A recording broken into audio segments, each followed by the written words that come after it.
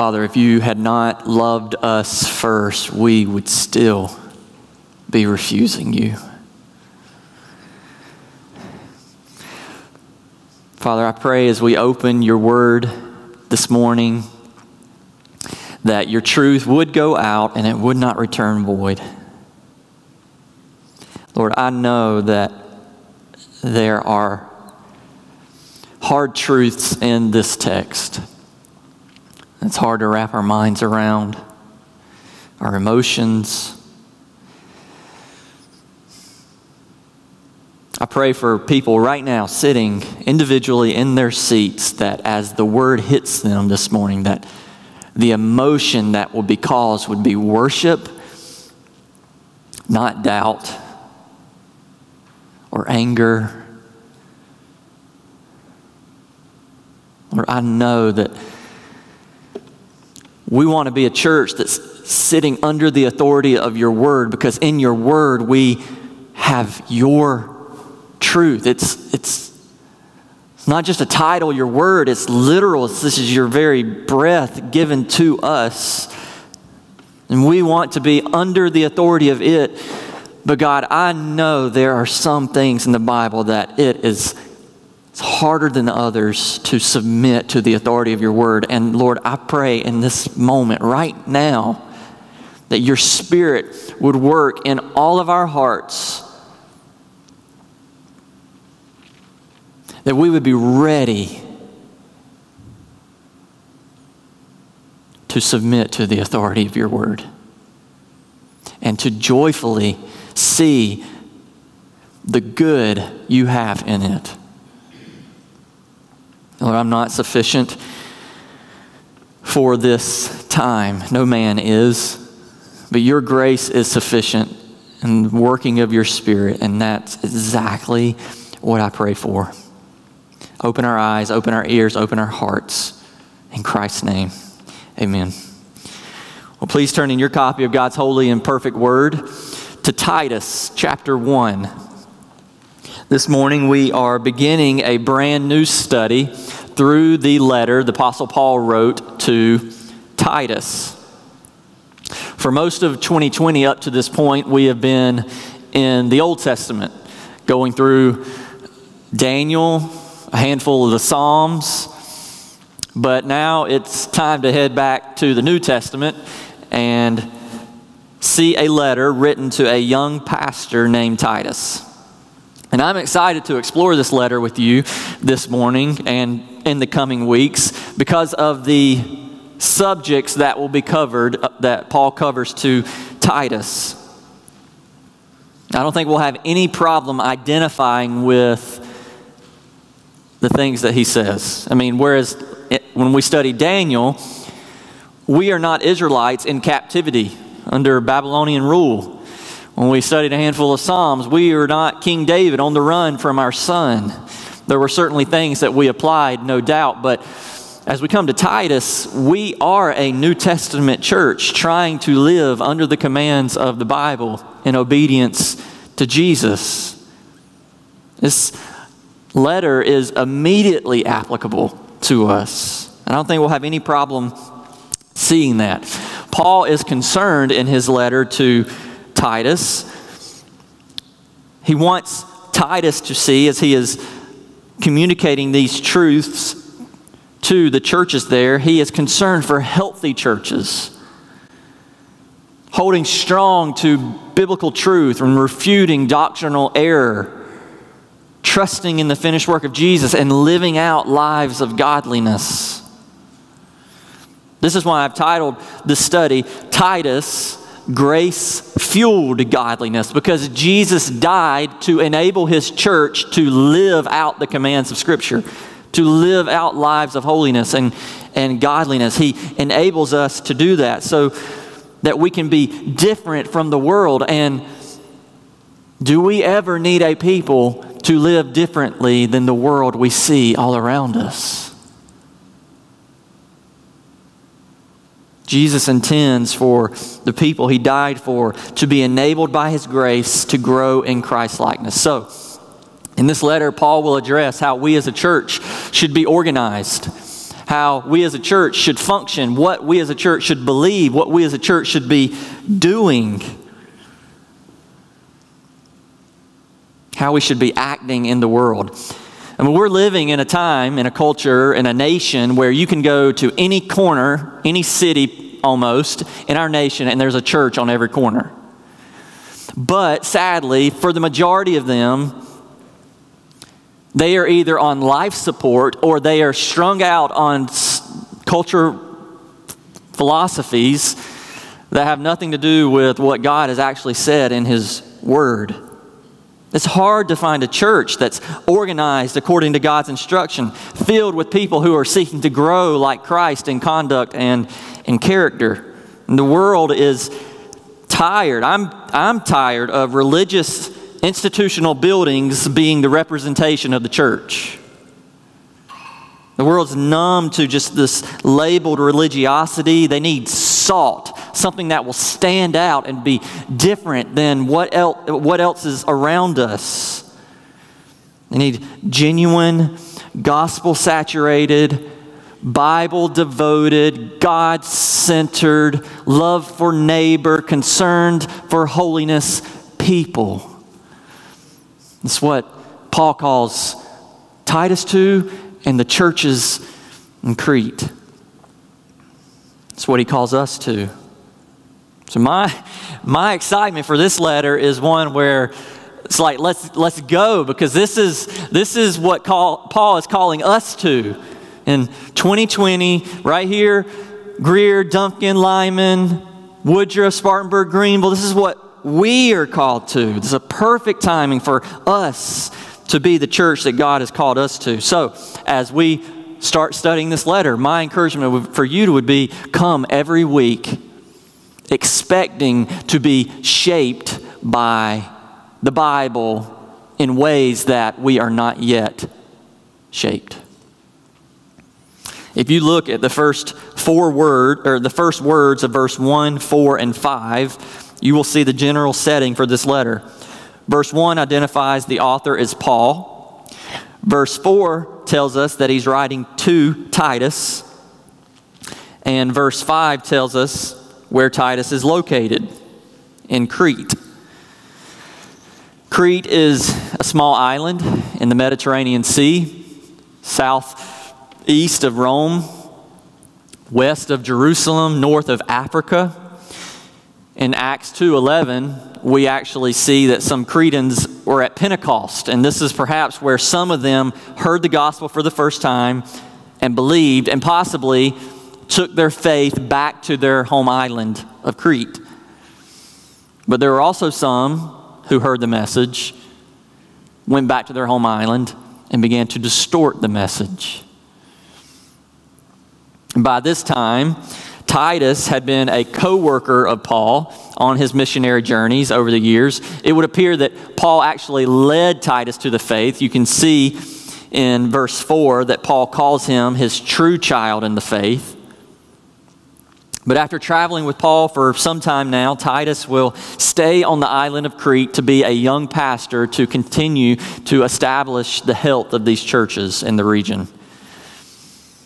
And this is the setting we see at the beginning of the letter. Paul writing to Titus, located in Crete. But you can see in the verses there, verses 1 through 4, there's a lot more meat in the greeting than simply that. In fact, this is one of Paul's longest greetings in his letters in the New Testament.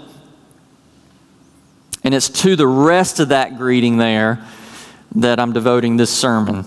So look with me in Titus chapter 1, beginning in verse 1.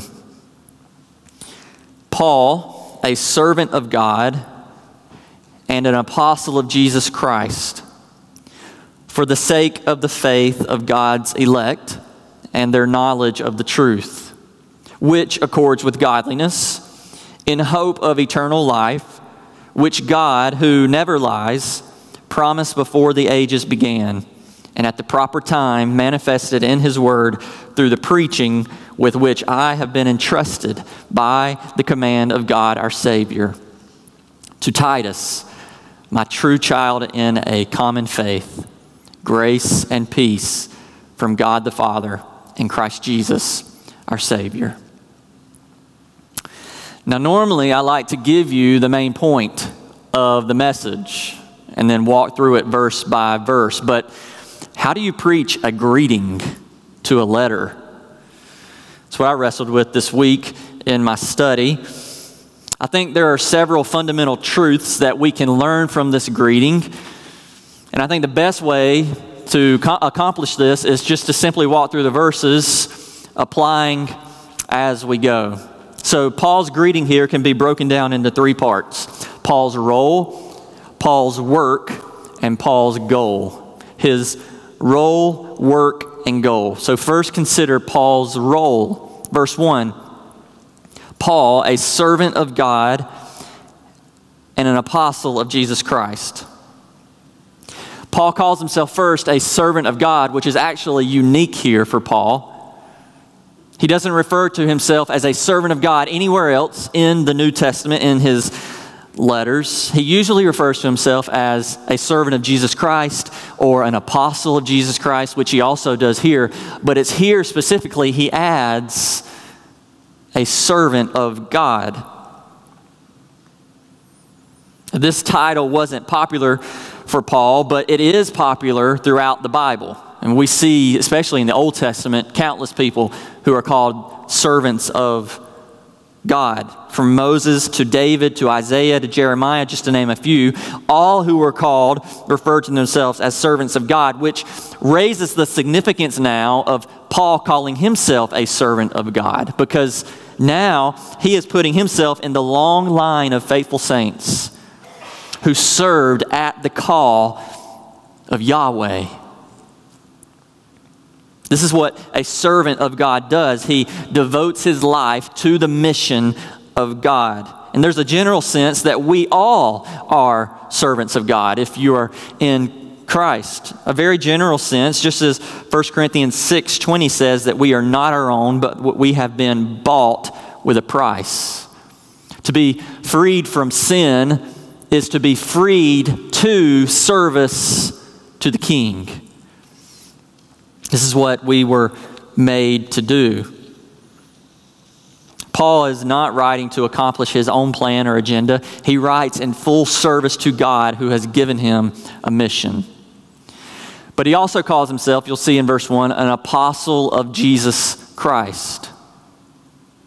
This is typical for Paul in his letters. An apostle was someone who saw and encountered Jesus personally and was commissioned by Jesus directly. This is why there are no more apostles today. Instead, Jesus has given the church his written word to govern us. A word that he used the apostles to establish, to write. Ephesians 2:20 refers to the church as being built upon the apostles and the prophets, where Jesus is the cornerstone.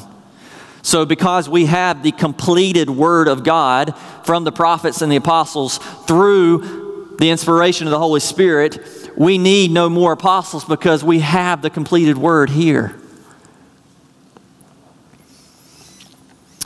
Paul's titles in verse 1 indicate that his words written carry the authority of God. He's a servant of God. He's a commissioned apostle of Jesus. And so the question becomes, if he is a servant of God and if he is commissioned by Jesus, what is his service to perform? And what has he been commissioned to do? This leads us to the second point, Paul's work. What was the purpose of Paul's work to Titus, and in general for that matter? Notice verse 1.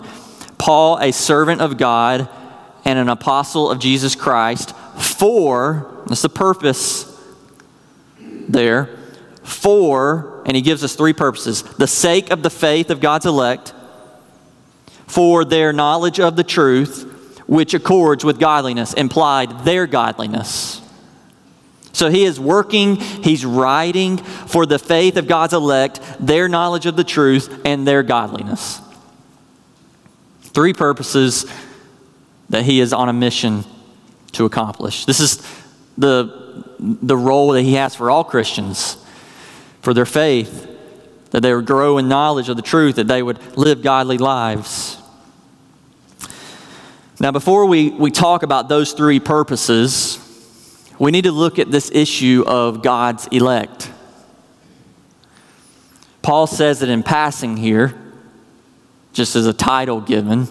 It's not the main point of this passage, but I'm afraid that the church as a whole, in recent years especially, and maybe as a whole in church history, has lacked teaching on this subject. What does he mean by, for the sake of the faith of God's elect? Who is he referring to as God's elect? Well, simply put, the easy answer is the term God's elect refers to the church. Who is the church? All those who are in Christ, trusting in the finished work of Christ. We see a similar language used in Romans 8:33 where Paul says, "Who shall bring charge against God's elect?" Again, speaking of believers. But that doesn't really answer our question. Why does he call them the elect? Why not the believers or the church or those who are in Christ? Why elect? And frankly, that's the question that's often avoided. I don't know how familiar you are with this subject of election. Unfortunately, it's been controversial over the years, mainly because of a misunderstanding. And because it's been so controversial, it has led many churches just to avoid the subject altogether. And because of this mass avoidance, it has robbed God's church of seeing a beautiful and central dimension of God's grace. Now, I say central because of its consistent teaching throughout all of Scripture and church history for that matter. Even the reformers in the Protestant Reformation who were bringing the church back to the Bible, the reformers called this doctrine of election, quote, the heart of the church. And we have clearly come a long way from that point in time where they said this is the heart of the church to now we don't even approach the subject. It comes up in the text for the faith of God's elect. And so because of the lack of teaching, I think, often on this subject, I want to address it head on. To understand the biblical category of election, you must first understand the undeserving state of mankind. When Adam and Eve chose to sin against God, and God said the penalty for their sin would be death, separation from Him. And because of their sin, as a result, all of mankind was plunged into their sinful nature, also receiving the penalty of eternal death. This is why you and I sin, because it's our nature to sin. And this is why death exists, because it's the global penalty for all of mankind's sin against a holy God. Romans 5:12 makes this clear. It says, "Therefore, just as sin came into the world through one man, and death through sin, so death spread to all men, because all sinned." We do not become sinners by sinning. We sin because we are sinners by nature. We are born with this. We often talk about the church needing to guard against false teaching in the church. And there are some low-hanging fruit that we often pick at, like the prosperity gospel. We need to refute such teaching. Or other doctrines that hit mainstream media that, everybody looks at and the evangelical church knows that's against God's word. But I would say to you that perhaps maybe the most prominent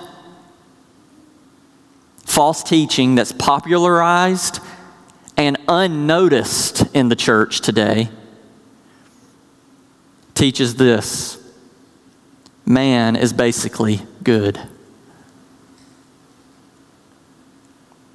That teaching alone brings massive waves of false ideas into the church. It's completely against what Scripture says. The Bible is clear. Man is not good. Man is totally depraved. The psalmist says in Psalm 51:5, "Behold, I was brought forth in iniquity, and in my sin did my mother conceive me." Jeremiah 17:9 says, "The heart of man is deceitful above all things and is desperately sick."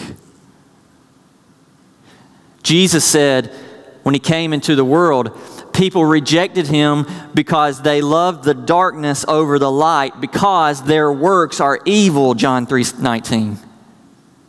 Ephesians 2 speaks of the fact that we are dead in our sin, following the prince of the air, being by nature, catch it, by nature children of wrath, it says. This is the testimony of all of Scripture. Man is not good within and of ourselves. We are sinners who have chosen to rebel against God. We have stiff-armed him in his face.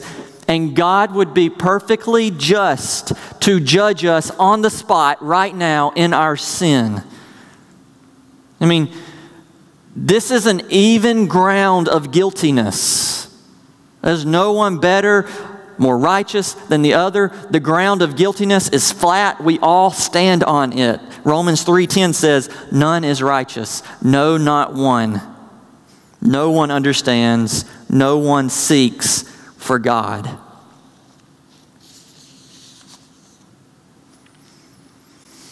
But we as men and women like to call for fairness. And fairness is a good thing, but be careful when we demand that God be fair to us above all. Because if God were fair to us right now, in this moment, we would all be in hell in a second. Because we deserve that. Because of our sin that we have committed out of our sinful nature. God does not owe us anything. We are not born with rights that God must honor. If God never gave us one more provision in our life, we would already have a lifetime full of provisions that we did not deserve from God. Every breath outside of hell is a gift of grace from God. This is the state of mankind. Born into sin, choosing to rebel against God, deserving of the punishment of hell that awaits us. And if you don't believe that, just ask yourself, what should God do with all of your sin? Should he just overlook it? And would we want a judge to overlook? Just listen to the cries of our nation right now. Would someone want a judge to overlook the crimes of someone committed when they deserve punishment? If a judge overlooked them, we would call for justice for that judge because we would know it was wrong. So what is God supposed to do with our sin? He cannot overlook it or he would be unjust. What criminal with a long list of proven crimes in his right mind would stand before a judge after receiving his sentence and say, "I don't deserve that," or "That's not fair," when we know he does deserve it and it is fair? See, the really scary fact is we are the criminals. And God is the judge. All of us deserve the sentence. And God doesn't owe us anything. In order to understand the doctrine of election, you must start there. Because if you start from a position believing that God owes us something, we'll look at the doctrine of election through the wrong lens.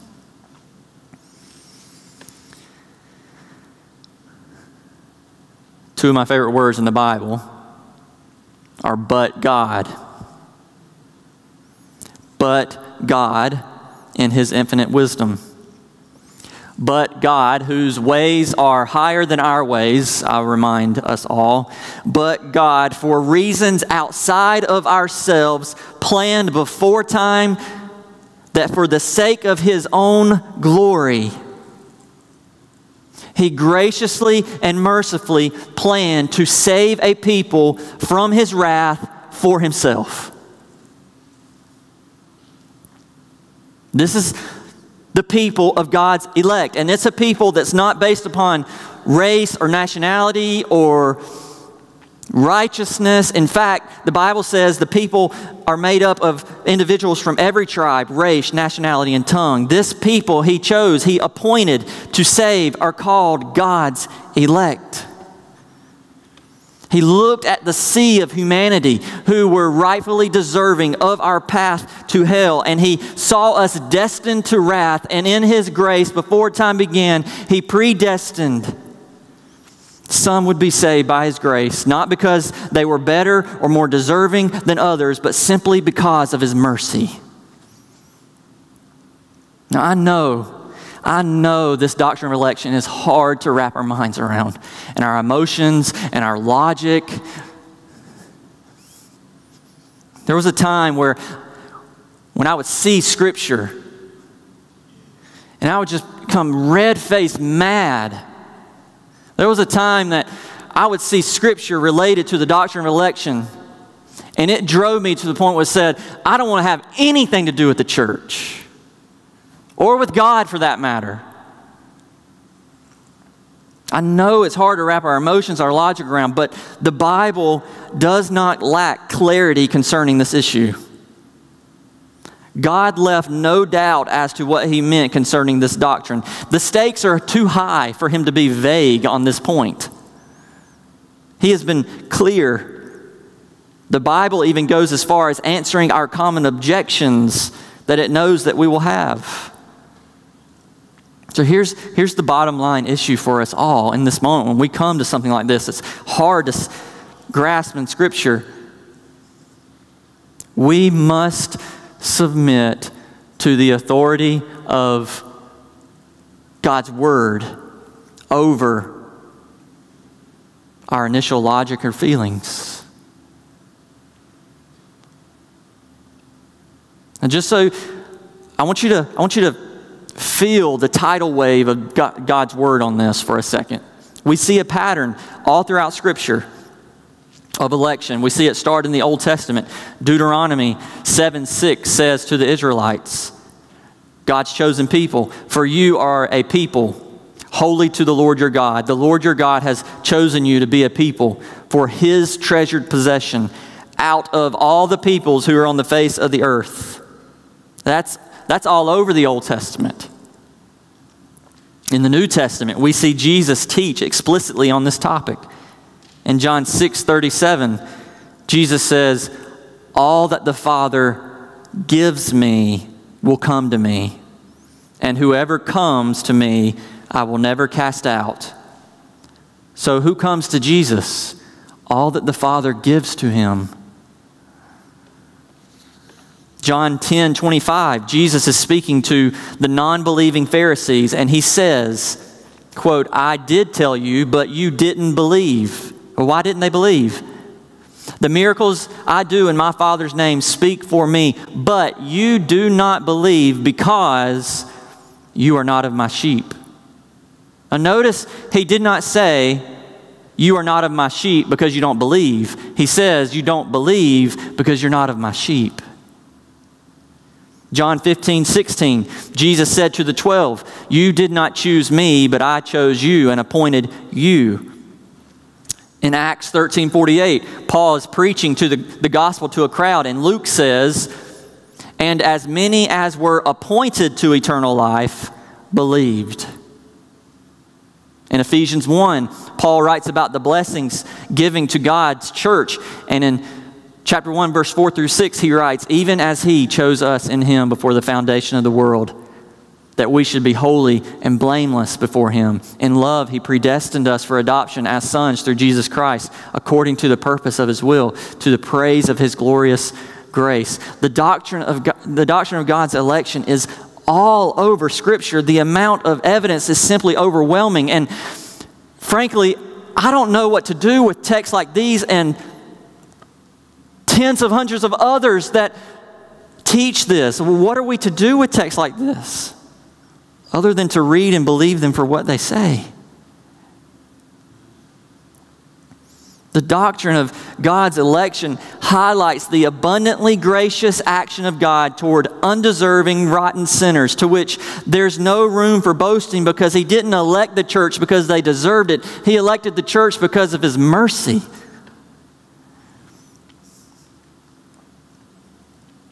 If you're in Christ today, there is nothing within you that brought that about.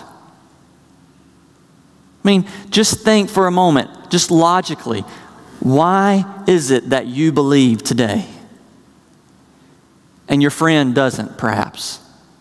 Is it because of your goodness or your knowledge or your wisdom? It's not because you were smarter. It's not that you were more deserving. It's not even because of your will. John 1:13 speaks about the children of God, and it says, "They were born not of blood, nor of the will of the flesh, nor of the will of man." So how were they born?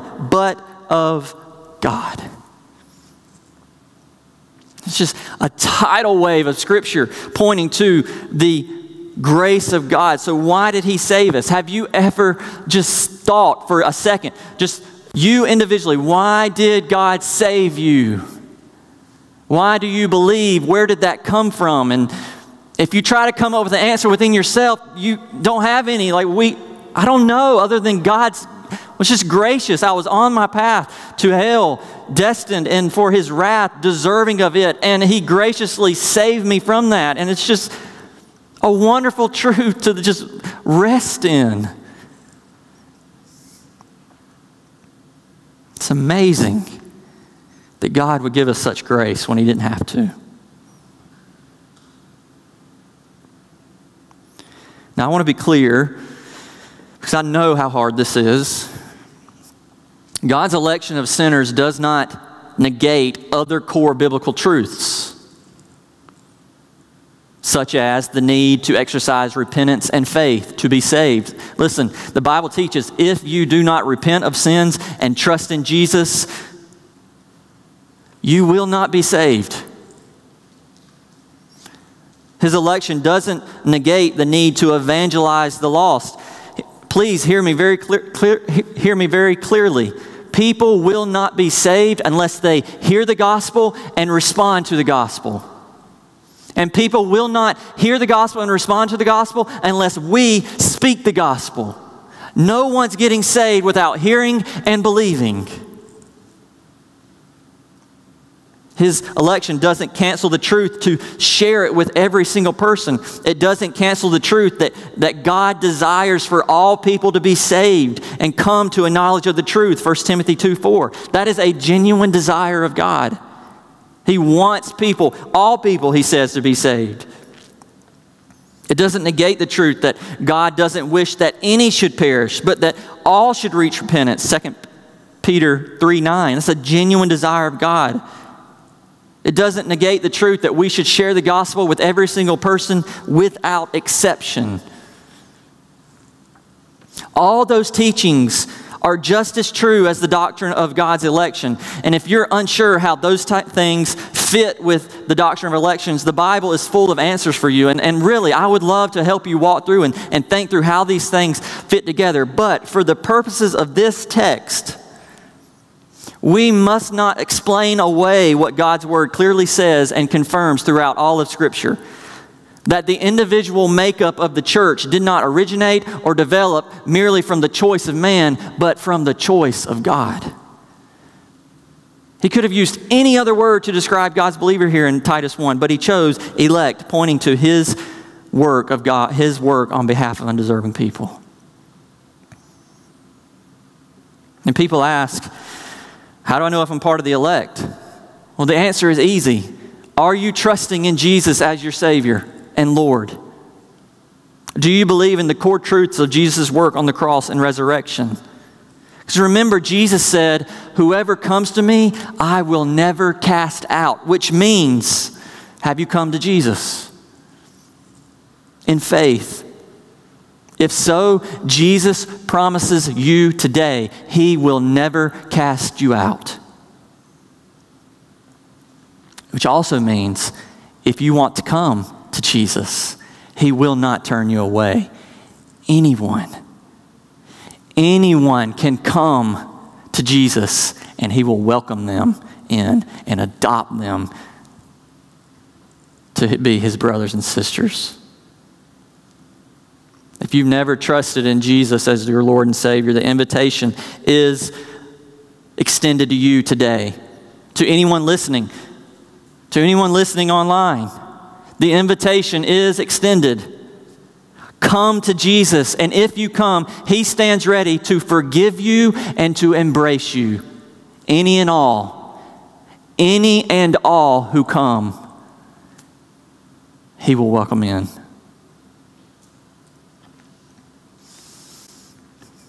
Now, I realize that I've spent much of our time on those two words, God's elect. And they're not the main point of this text, but I don't think we could understand this text properly unless we know who Paul's talking to here. He says this is the purpose of his work, for the faith of God's elect, for their knowledge of the truth, which accords with godliness. I know I just have a little time left. Like I've used up most of the time, just a little bit of time left, so listen quickly. Paul's working for the believers in three ways here, all of which are critically important. First, he says, for the sake of their faith, he's working so that God's church would hear the message of the gospel and respond in faith. And he's working for those who have already responded so that they would continue in the faith, that they would grow stronger. And everything we do as a church should be with this in mind. Are we serving to seek the salvation of others? Are we sharing the gospel in a way for the sake of the faith of God's elect? One of the disappointments for me when COVID-19 hit was the fact that it brought to a screeching halt some of the plans that I was wanting to do and introduce with the church. One of which centered around our evangelism strategy, how we will reach others. You know, even though we haven't been able to meet normally, and still we can't meet normally, we can still have the gospel on our lips ready to share for the sake of the faith of others. But we also have to be committed for the sake of the faith of those already here. This is why discipleship must be one of our core values. Evangelism is simply a door into discipleship. It serves the purpose of discipleship. And so the question that I would pose for all of us to consider, are we serving and seeking ways to disciple others for the sake of their faith? Are you being discipled in some way so that you can then disciple others? Paul said he's working for the sake of their faith. The second reason of Paul's work is for their knowledge of the truth. You can see that in verse 1. For the faith of God's elect and their knowledge of the truth. God doesn't simply want people to be saved. He wants people to be saved and then once saved to be growing in their knowledge of the truth. I quoted 1 Timothy 2, 3, and 4 earlier. Listen what it says again. God desires all people to be saved and to come to a knowledge of the truth. This is why in our normal gatherings on Sunday mornings, we have the hour before corporate worship, the core class Bible study hour, where we intentionally seek to grow in the knowledge of the Lord. And in the coming weeks, whenever it is that we're able to gather with some normalcy again, we'll seek to be even more intentional about classes that we're offering, when and how, so that we can be intentional and strategic about growing in the knowledge of God. That's why I would say to you, if you are committed to the worship service, but not necessarily a core class or Bible study hour, when we start back sometime, I just remind you that God puts a premium on growing in the knowledge of Him, and the core class hour is a perfect time for that. And then finally, Paul ties the two together. It says, for the sake of the faith of God's elect and their knowledge of the truth, which accords with godliness. This is the third part of his work. He's concerned for the church's godliness. And here's the thing. There is a danger in picking the first two and leaving off the last. Many of our culture want faith of some sort. We want to believe in something. Even others have something to believe in, and they grow in their facts about God, but doesn't impact their life. To be honest, in the Bible Belt, it is popular to have faith. Almost everyone wears the label. And many even go to church where they grow in their knowledge. But how many are truly concerned with godliness? Paul says you cannot break the chain of these three components and still have saving faith. Faith without knowledge is a hollow faith. It's just going along with the crowd. It's like taking the flyer on the street and never reading it. Knowledge without truth, knowledge of the truth without faith is demonic. Think about it. Satan and his demons have all the truth they could ever want, and they hate it. No faith in it. And finally, faith and knowledge of the truth without godliness is a fake faith. James calls it a dead faith. This is perhaps the most dangerous one because it's one that believes in public, knows all the right answers in the heart, but has never shaped their life. They live in deception, thinking all is well when it's not. They want Jesus to be their Savior, but not their Lord. Paul says godliness accords with or is consistent with true faith and knowledge of the truth. So to be clear, godliness cannot save you. Only grace alone, through faith alone, in Christ alone does that. But if the faith that you have, if you have a faith that has not produced the fruit of godliness, the Scripture points to the fact that your faith is not true saving faith. This is why Paul writes and works. This is why we should work as a church, to see disciples grow in their faith, grow in their knowledge, manifesting in the life of godliness. It's salt in a decaying world, light in darkness.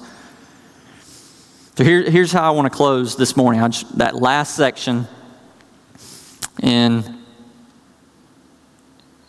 Titus 1 through 4. He says its role in his work. Finally, and very quickly, notice his goal. Verse 1, for the faith of the elect, for their knowledge of the truth, which accords with godliness, in hope of eternal life. This is the end result of God's church, living eternal life with Him. Paul's hope is not a wishful thinking hope, like, I hope it happens, but I'm not sure if it's going to happen until I see it. No, it is a guaranteed surety that it will come. Notice the text says, in hope of eternal life, which God, who never lies, promised before the ages began. This is how this whole text comes together. It comes full circle here. And if you can grasp this, I think it's going to encourage your heart as a believer. Before time began, God designed eternal life for His people. And we say, well, how could He promise eternal life to people who hadn't been born yet? How can He promise eternal life to people who hadn't believed yet? verse 1, because he had in his mind an elect to give it to. I hope you can feel the assurance you have as a believer that God promised two things in eternity before time. That there would be an eternal life and there would be a people to enjoy it. And how do the two meet? Paul says in verse 3 that God at the proper time manifested in His Word through the preaching which He had been entrusted. So here's how it all comes together. God planned eternal life for a people, and how does He get them there? He sends a servant of God, Paul, to preach a message delivered in His Word. And when they hear the Word, they grow in faith, grow in knowledge, which accords with godliness, and they become a people who fit eternal life that God planned in advance.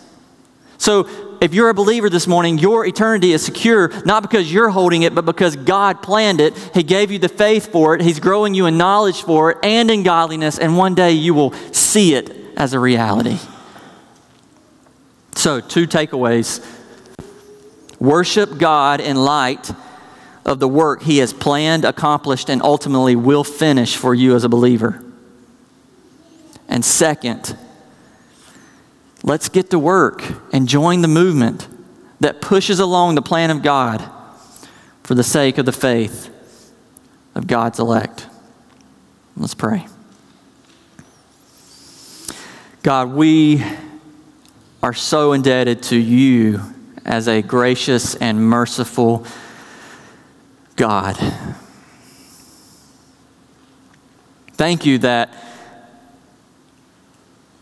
You gave the message of eternal life in Your Word, and You have sent servants, messengers with that message on their lips.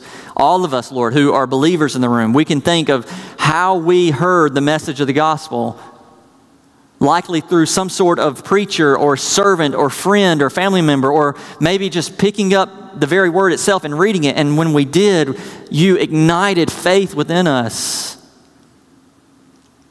Faith You had planned, and faith that You will bring to the eternal life You also had planned.